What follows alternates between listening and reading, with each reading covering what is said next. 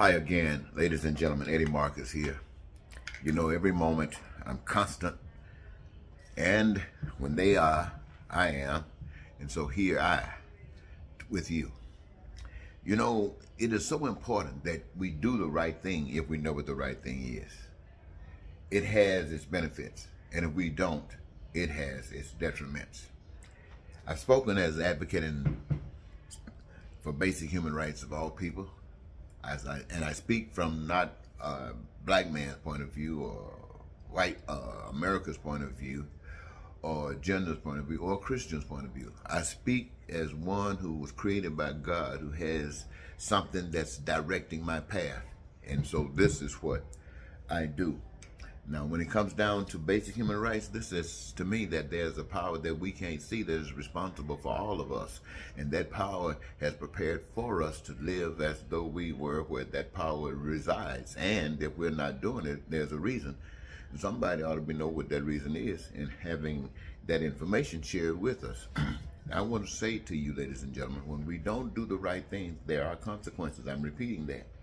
Now, let's say America. America is not a perfect nation. It has never been a perfect nation. We've always known that. We've always said that. And for some strange reason, when we say it, we try to take away the negativity of it being a failed system. We try to make it seem like we are so much better than that part that we failed, so we just push it over to the side and don't worry about it. And as a consequence, we keep right on being who we are. A failed system, a cancer within a system, and a cancer anywhere has its, its advantage, and it does its thing. And so this is what usually happens, and this is what has happened in America. What we see is a system that's all of these years that America has existed, it has been a failed system in operation, as if it's not. And when I say about a failed system, I mean that it hurts a lot of people. It benefits some people, maybe many people. And in democracy, they try to say want to benefit a lot of people.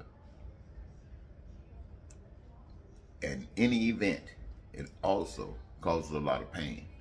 It causes a lot of suffering. You can tell by the crime and violence. You can tell by the poverty. You can tell by the terror, the wars, all of these things. So, what we have, ladies and gentlemen, this is how that failed system operates. But if it operates for 50 years, 100 years, 200 years, can you see how much and understand how much is embedded within that society?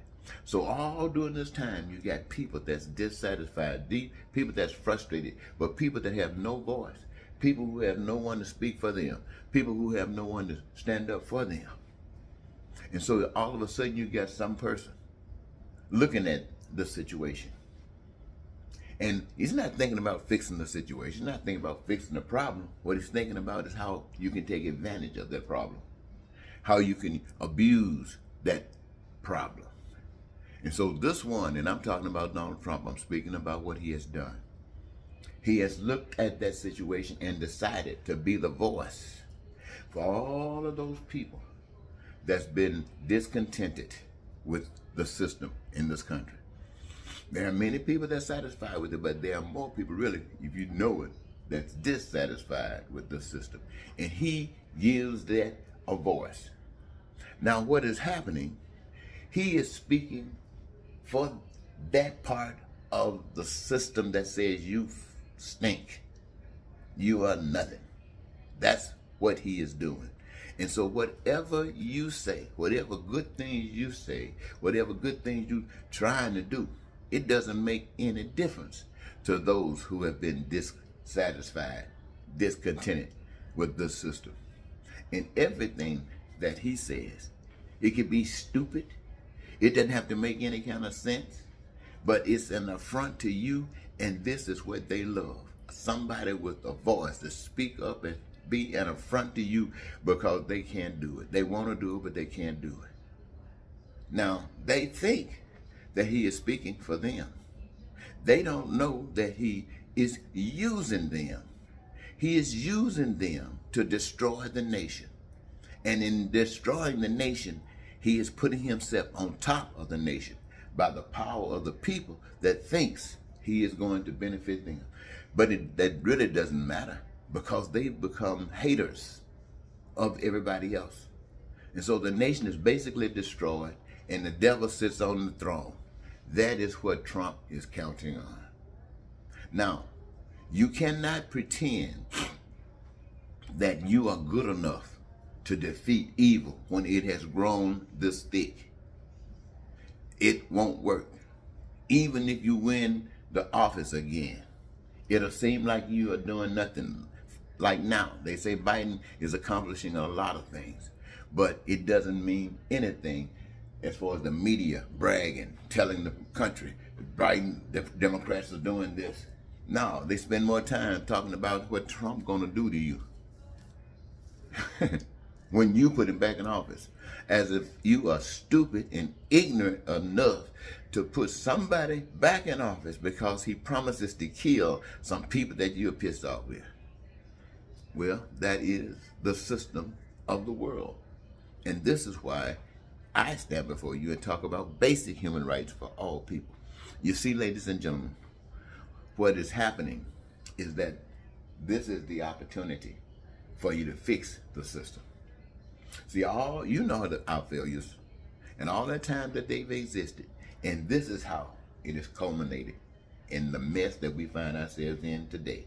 The Department of Justice, the court system, everything, Republicans, Democrats, politics, everything is all screwed up.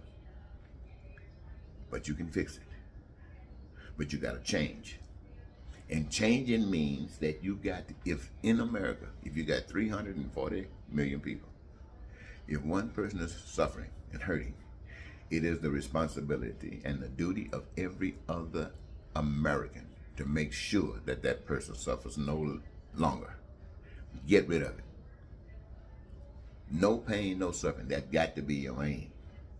If you're not doing that, you might as well allow Trump to go ahead on and take you under now. Because if he doesn't and you don't change, someone else will. So go on and get it over with. Think about it. Goodbye.